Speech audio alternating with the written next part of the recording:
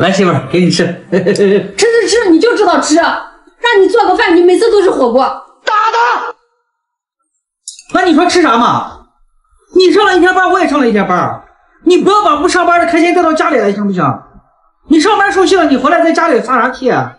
你给谁撒气啊？我比你下班早10分钟，我回来给你把饭做了还不行吗？你们就得下班回家要带孩子，要做饭，啥都干，人家说给谁撒气啊？你回来给我撒啥气啊？撒气啊？你还能吃了吃不能吃了滚！老婆不是不想吃火锅，这是明显又在工作室受气了，回家拿我当出气筒。我要是不安慰她，反而和她吵，那她一定更委屈，关键还解决不了问题。她在工作中的不开心，全就都转嫁成家庭的不幸福。我认为我应该多包容她，多理解她，多安慰她，换一种语气和态度和她沟通，结果应该完全不同。正确的沟通方式。来，媳妇儿，快吃。吃，你每次就知道吃。让你做个饭，每次都是火锅。哎呀，咱不都半个月没吃火锅了吗？我专门给你做的。你是不是在公司里边又受气了，回来给我撒气呢？以后你们公司里边谁在惹你，你跟我说，老公替你去揍他，让他欺负你。快吃，别生气了，赶紧吃。我专门给你做的火锅，咱们都半个月没吃了，快吃，听话。你看老公专门给你做的，香的很，你尝。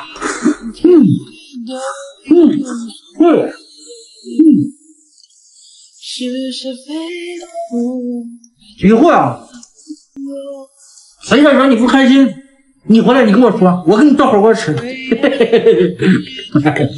快吃，别生气了啊！以后你再生气了，你就给我说，回家你不需要做饭，也不需要洗衣服，做饭洗衣服都包给我了，毕竟我比你早下班10分钟嘛，是吧？行，我再给你出点毛子。哎呀，给你，都给你，多吃点，别生气了。我再给你猜一包毛肚。你行了，你少猜点，那毛肚那么贵的，你不贵。你咱贵是因为我们走菜市场买的，这我直接从厂家买过来的。哎呀，媳妇儿，明天我给你们这个火锅做个毛血旺，再蒸个米饭啊。明天你下班回来啥都不用干，你下班赶紧回来就行，我给你做饭啊。别生气了啊。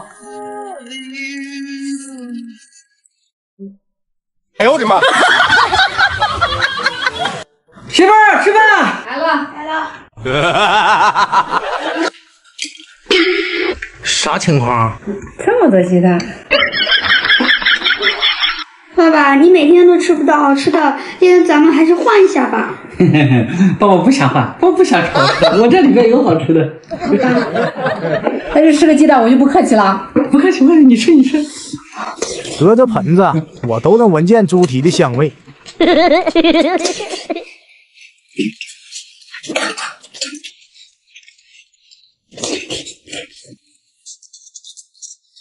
老婆吃鸡蛋的速度应该比我家养的老母鸡下的还要快。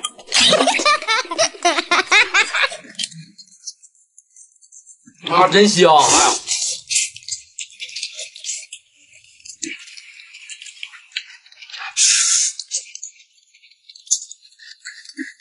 这面条看着很好吃，不过这好吃也没我的猪蹄好吃。再给你开一口，先让他吃饱，避免一会儿抢我的猪蹄吃。吃面不吃饭，香味少一半。你吃完了？啊，吃饱了。我有好吃的啊！你看我给你变个魔术，我这里面大冰淇儿。哎，啥都没有啊！爸爸，你们这个吧，妈妈给。哎呀，大哥，懵了吧？好像。趁老公还没来，赶紧把牛肉藏起来，等会留着自己吃。老婆又开始吃独食了，看我一会儿怎么收拾你。把鹌鹑蛋和牛肉放一起，用它迷惑一下可爱的老公。老公吃饭了，来喽！你把好吃的全藏进碗里，不行我得想个办法吃他那一碗。你这光吃面，你也不弄点水啊啥的？我给你拿。别以为我不知道，其实我都看见了。谢谢啊。不大缺少。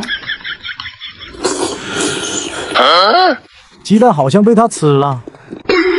鸡蛋怎么变成鹌鹑蛋了？好家伙，媳妇儿的套路又升级了，不行，我还得换回来。你怎么这么两个蒜啊？你再去拿点蒜。这么两个蒜能够吃吗？你这个饭屁事多了。这次肯定不会再搞错了。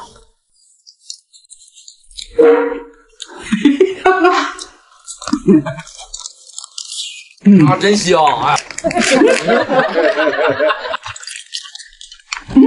老公又趁我不在把碗给换了，吃个饭换来换去的真讨厌。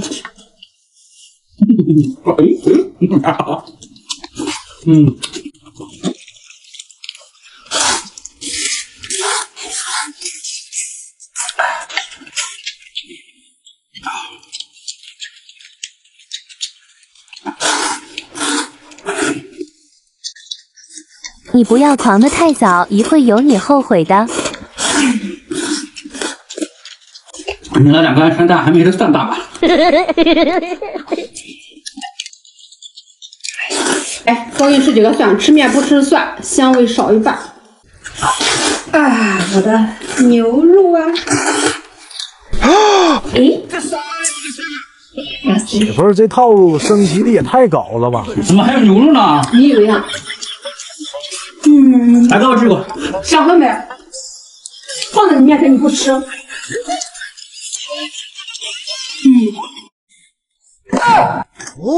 爸爸说让我配合他整妈妈，然后就可以带我去动物园看真的母老虎。给老婆把饮料换成醋，再来罐芥末，也让她尝尝芥末的厉害。胡椒粉是我特意给媳妇买的。搅拌证据。哎呦我的妈！你干啥呢？哎呦！对不起妈妈，爸爸答应我去游乐场。你吃饭你在这干啥呢？来，媳妇儿，给你爱吃的毛肚。媳妇儿又开始发威了，先用好吃的把她嘴堵上。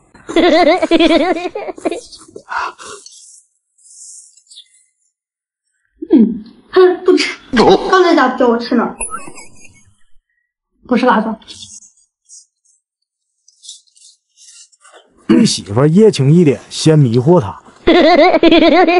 来，媳妇儿，给你吃啊！你喜欢吃多吃点。